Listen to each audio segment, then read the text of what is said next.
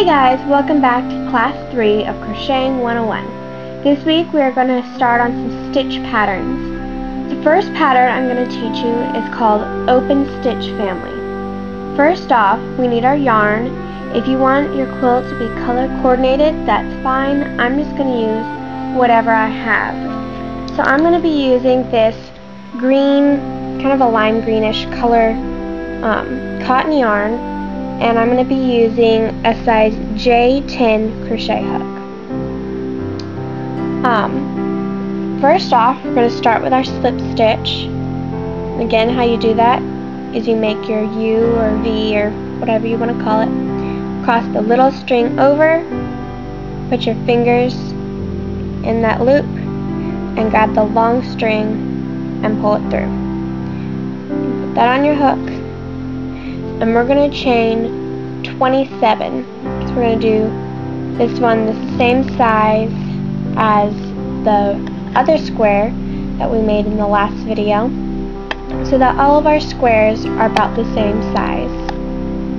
Okay, now we have 27, and the first thing we're going to do is we're going to do a double crochet, which we learned in the last video.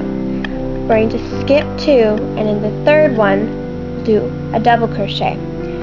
Again, if that's wrap from behind, insert your hook, wrap from behind, pull through one loop, wrap from behind, pull through 2, wrap from behind, and pull through 2. And that's 1. Now we're going to chain 1. And then you're going to skip the next chain and go in the second one.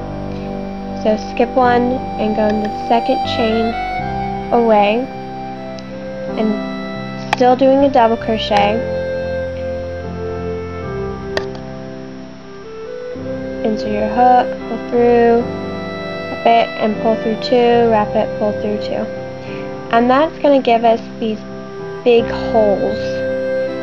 So once we do it a little more, it'll give you more of an idea of what the pattern's gonna look like. Next, you wrap it and chain 1 again, skip 1, and go in the next one.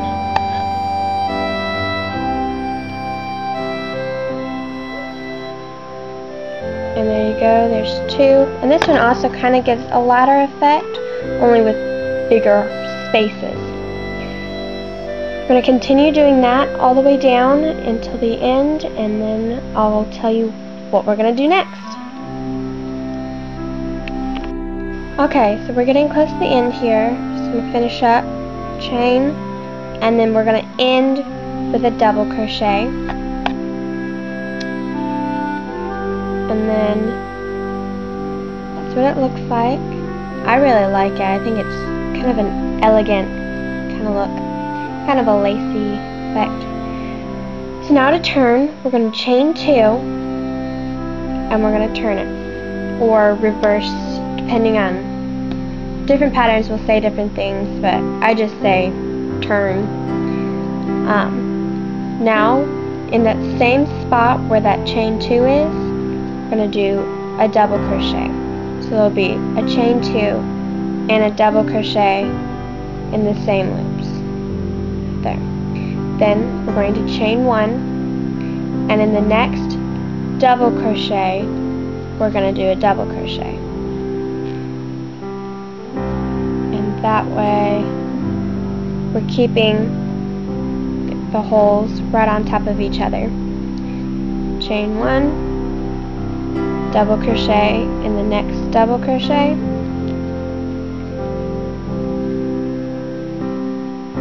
chain 1, double crochet in the next double crochet, chain 1, double crochet in the next double crochet, and you're just going to continue doing that until you have a square, and I'll show you what it looks like when we're done. One more thing, when you get to the end, I know generally we go into this last, so there's 2 loops, and we generally go in that chain, But this time you're just going to be doing a double crochet in that top loop, and that way it stays even, and when you chain there will be a double crochet with it, and at the end there's just a double crochet. So one end will be chain and double crochet, and then just double crochet, and you're going to do that all the way back and forth. Okay guys, so here's the finished square, and I think it looks really cool. A way to check to make sure that you have a square is to fold it in half, and if you have a perfect triangle, then you have a square. So now to finish off, we're just going to cut the tail and wrap it and chain once, and then pull the tail all the way through and pull it tight. And then going to weave your crochet hook through the chains and double crochets on top. It's going to be kind of tight to get it through the chains. What you can do also is get a sewing needle or a thread needle, or I don't know exactly what it's called, but one that's big enough for this thread to go through, and then you can put that on there and then use that to weave it through, and it makes it a lot easier.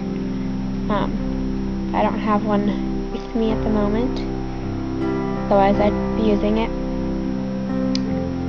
And you're just going to pull it through and it out. And I'm not going to bother going back through because we're just going to be hooking them together later, and so it doesn't really matter all that much. So here's a closer up, the stitches, chain, and a double crochet.